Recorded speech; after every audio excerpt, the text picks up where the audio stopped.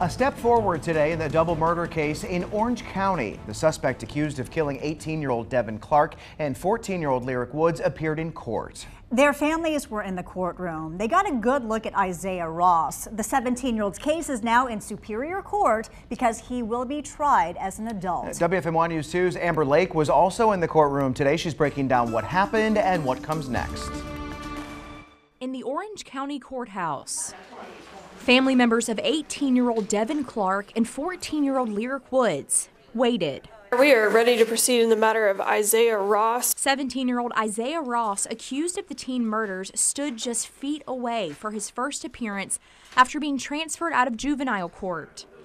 Ross's family was in the courtroom too. This all started nearly 2 months ago. The sheriff's office said ATV riders found the bodies of Clark and Woods in the woods in western Orange County on September 18th. Investigators with my office developed Mr. Ross as a suspect by processing the crime scene and surrounding area to collect and analyze evidence, including forensic evidence. Family members of Clark and Woods were left stunned as the investigation continued.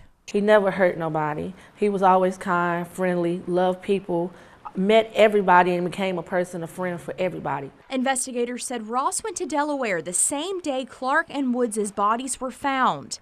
2 people have been charged with harboring him. DA Jeffrey Nieman says the district attorney's office knows the public has many questions, but this case will take time. Trying cases, any cases in court, take time, and murder cases especially. So I think I would just say that ask patience. I can't pinpoint a timeline for that, but this case will eventually be heard in court, and the evidence that the state has when the case is brought to court will come out. The case was continued today and a next court date set for December 13th. We are set to get more court documents surrounding this case later this week.